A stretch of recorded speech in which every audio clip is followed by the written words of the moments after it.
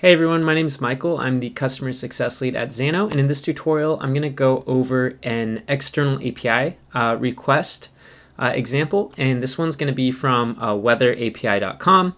As you can see right here, it's just a Weather API service that has things like current weather, forecast. There's also geolocation, it looks like. So they have a freemium plan, which is why I'm using it, so you can get started for free. Of course, depending on what you want to do, you might have to pay for some of the features. However, it's just a great API to show an example of doing an external API request. So once you go ahead and sign up, you'll have a dashboard like this. You'll get an API key. I'll make sure to regenerate and delete this one because you're never really supposed to share your API keys, because then someone else can do the same call to your API. Sometimes you have to pay for them, example, but I'm going to go ahead and copy this. Make sure that says copied there. And they have this really great interactive API Explorer here on the left side. And it just lets you actually kind of build this out piece by piece and run an example one. And then we can use that to just input to Xano. They have their full Weather API documentation linked up there. So depending maybe on what call you want to do, or if you want to learn a little more about it, definitely recommend that. Always super important to read and understand the API documentation of whatever service you are using. Because no two API calls are really made the same. Sometimes there's some similarities, but you'll have to understand the specifics around whatever API you're working with, what the parameters are, how to do authentication, and what you're actually bringing in. So anyways, let's go ahead. I copied that API key because I knew I was going to have to put it in here. I'll just paste that in. Protocol, I'll do HTTPS. Format JSON, that's perfect.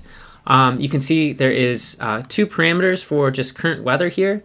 Looks like Q takes in maybe a city, also zip codes, latitude and longitude, etc.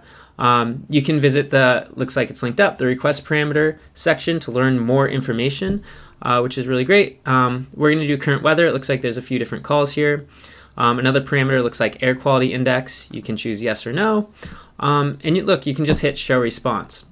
So when I do that, we'll see the actual call here, and we'll see the response code, and here is the response body. So the great thing is we can actually take a look at this call here, and you can see that the parameters come in. There's key, and this is all encoded, right? URL, Q, and then AQI, no. So I'm going to go ahead.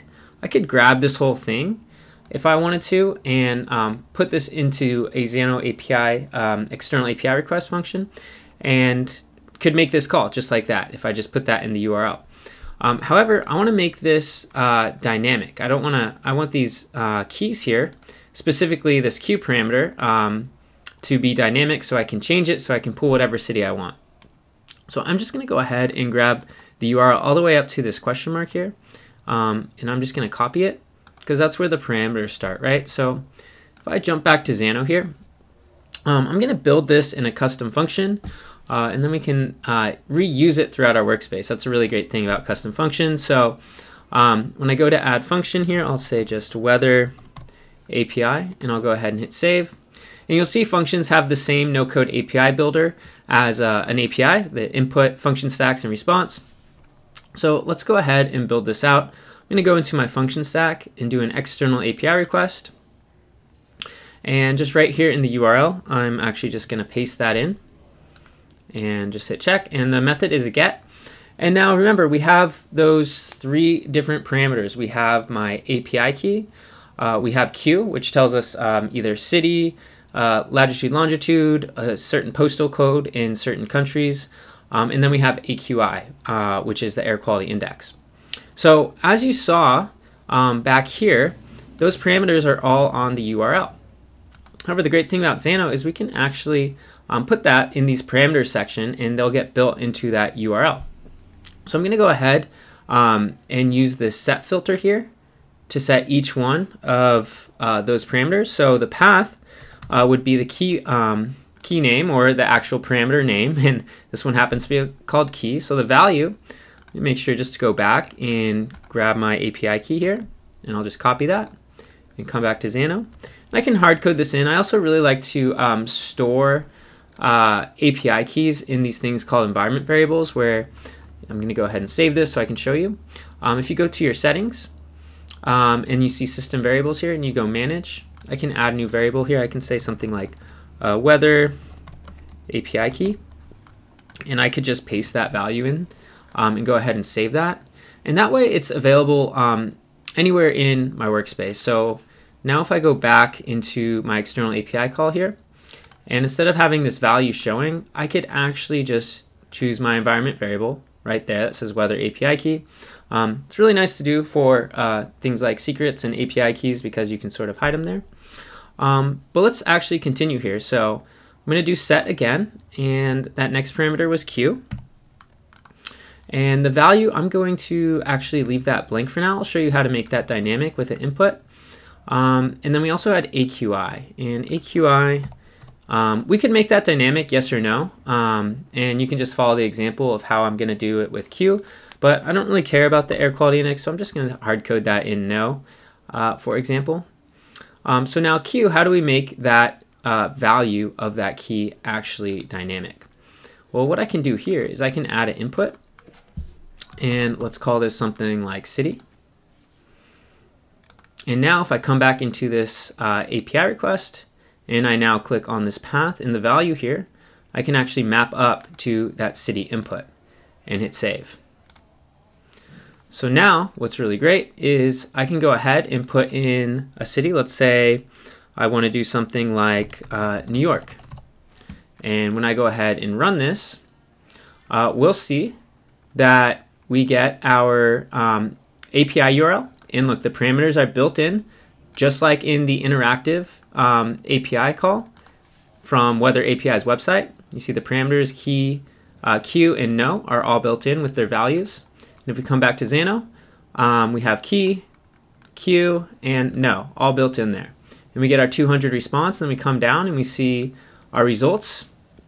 We have our location, all our information that we want about New York weather-wise. So one other thing, you might have seen this before, but you do these external API calls and you get, looks like this request, the response, and then in there is the results. So we can shape this down to get exactly what we want. What I'm going to do is hit this copy result as JSON, and I'm going to go ahead into data manipulation and create a new variable here. And we'll just call this something like results. And the value, I can hit this drop down.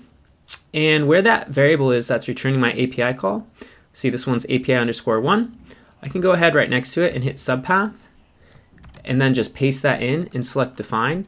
And this allows me to visually traverse through that response, so I can just pick and choose exactly what I want. So when I do that, I can go ahead and see, okay, look, results is where I want it. It has location information. It has the current, which is the actual weather. Go ahead and select result, and it'll automatically put that dot notation in there to parse through that response. So if I save that, and I just change my response to results here and hit save, and if I go ahead and actually run this now, let's go ahead and change the city. Let's say Miami, and I go ahead and run this. Now you can see we get all the results for Miami. We have the current temperature, all the weather data right there. So now that we've built this into a function where it takes in a city input, I want to show you how you could actually use this if you wanted to, say, pull a city from your database and find the weather that way. So I'm going to jump to the API, and I'm going to just go ahead. I'll do a new API group. I'll just call this demo, and let's add a new API call. Start from scratch, and let's just call this weather of city, and I'll go ahead and save this. So in my database, I actually have a table called location, and in there is just a city. It's pretty simple. So let me go ahead and save this, and I'm going to add a table reference to that location table, and then we'll just look up a record like that. So I can go ahead, if I run and debug, let's go ahead. We'll see location 1, city is Los Angeles. We'll go ahead, do 2. I think I just have 3 cities in here. Barcelona, great. So we have city data nested in this location underscore one variable. So now what we can do is I can go ahead and add a custom function because that API call is built in there. There's my weather API. And you'll notice when I link this up, we have that city input. So what I can do is actually grab that city from this location record by hitting this drop down, selecting the location underscore one variable that holds that information, and then I can use dot notation on there to get that city field. And it's very important that that is spelt exactly the same way. You wouldn't want to do a capital city. It's got to be city all lowercase so that Xano knows exactly what field from that response to go to. So I'll go ahead and hit save. And let me just rename this. We'll just say weather here as the variable. And let's just go ahead and return just the weather. So if I go ahead and run this, let's run this 2 as Barcelona. So if we go ahead and run that, you can see we got Barcelona came back as the location. You can see current weather in Celsius and temperature in Fahrenheit as well. Looks like it's partly cloudy today. Let's go ahead and run that for location 3, which looks like it is Paris. A little bit chillier in Paris. And then finally we'll do number 1, which was Los Angeles. So right away you can see how we're able to make that call completely dynamic. We're able to map it to something that we already have stored in our database. Also, similarly, we could actually have an input here where, just like in the function, I would have something like city, and maybe we'd actually map this up to that input there. And I don't even need this, but let's go ahead and say something like Chicago here, and we're getting Chicago. So there you have it. Just obviously a quick tutorial, and that's WeatherAPI.com that I used. They have that great interactive explorer, also really good API documentation. We'll be coming out with more examples of external API requests because the beauty of Xano is you can work with any API. There doesn't have to be something pre-built for that. So if there's something you want to integrate, you can do it as long as they have an API. Once again, very important to read those API documentations. And if you need some help, just either come to office hours, ping us in support, and we'll be sure to try and point you in the right direction.